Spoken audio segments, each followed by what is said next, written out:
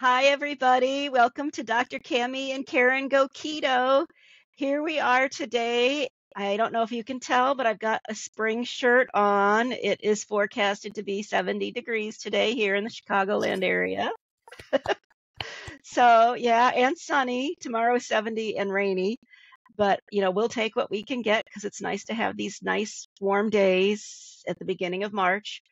Um, anyway, today we're going to talk a little about tools and maybe a little about like gratitude and see where that takes us. Cami, do you want to talk about gratitude a little? Sure. Good morning, everybody. It's nice to see you here today. So don't forget to subscribe and comment on our channel. We're just delighted to be here doing this together. And I get to see Karen. And I think today it might actually be warmer in Chicago than in San Diego, which is a rarity. It'll be close, a few degrees off. But I really wanted to talk about this subject because I think having gratitude today is important more than ever in our lives with all the stressors that we have going on and with life that just gets lifey and gets in our way. And the ways that I deal with gratitude in my life, there's three different ways that I do it. One is with a gratitude thread that I have on my phone. There's 5 of us involved now with this gratitude text that we do together. And every night we, most nights I make it and some nights I don't. And the same is true with the other women involved, so that you get 3 to 5 texts every night talking about gratitude and what they're grateful for in their lives. And it's just a really wonderful way for us to get support for each other, to remember what we're grateful for throughout the day, and to share with each other and stay connected. So that's one of the things I do. Another thing that I do during the day to stay in gratitude is to pray and to check in with my higher power and just say, thank you, God, for this, and thank you for that, and thank you for helping me to remember where this was, and thank you for giving me patience during this situation. And checking in with my higher power is another thing that I do. And a third thing that I do is spend time in meditation. I'm not so good at this still. I'm only on, 10 minutes a day or something. I'm still working on trying to be still and quiet because my mind tends to wander. But working on my breath is what I'm still working on. And that helps me to be still and quiet enough to get some gratitude in my life. So I don't know. That's just kind of what I'm working on. I think that as I'm more grateful during my life, it create less stress in my life, and it helps me to stay on my food plan a little bit better. So what about you, Karen? Well, I do think that breath work is very important. And I think there's a summit that's going on right now or is starting in the next day or so from neurodynamics called breath work. And I know I signed up for it and I saw something in my email and I'm not sure if it started yet.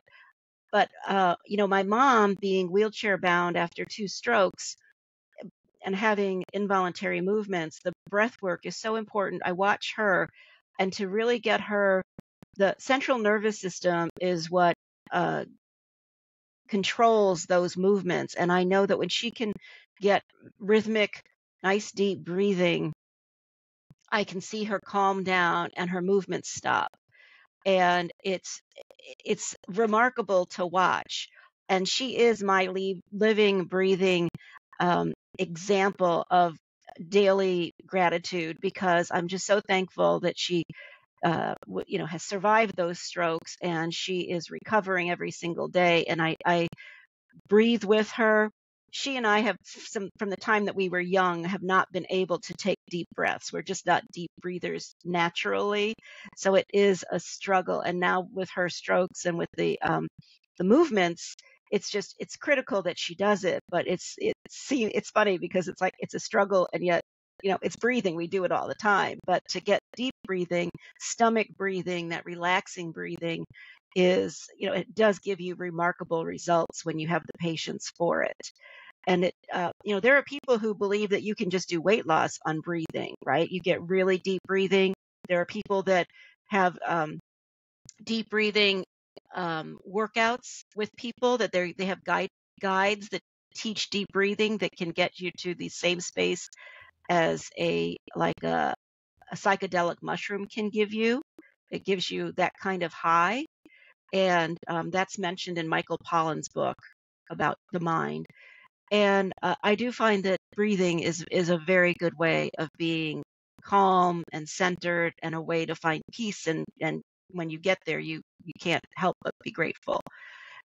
For me, I also have a morning ritual that I set up in Trello where I look at some Trello cards on my Trello app, and it goes through like 8 things that I do every morning. And I'm just grateful that I have that and that I can look at it. And one of them is a picture of Tim, my spouse, my late spouse, and just reminds me every morning of how fortunate I was to have him in my life from the time I was 15 years old.